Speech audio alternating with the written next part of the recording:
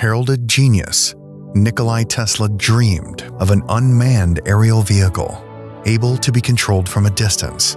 He even patented his idea in 1898. He hoped that even the threat of such a terrifying force of killer robots would end in world peace. His UAV dream came true in 1983 when Israeli immigrant Abraham Kareem came to the US and built the first Predator drone prototype in his garage. Since then, Kareem and his business General Atomics have supplied the American military with hundreds of UAVs. But their uses don't begin and end with surveillance and remote warfare.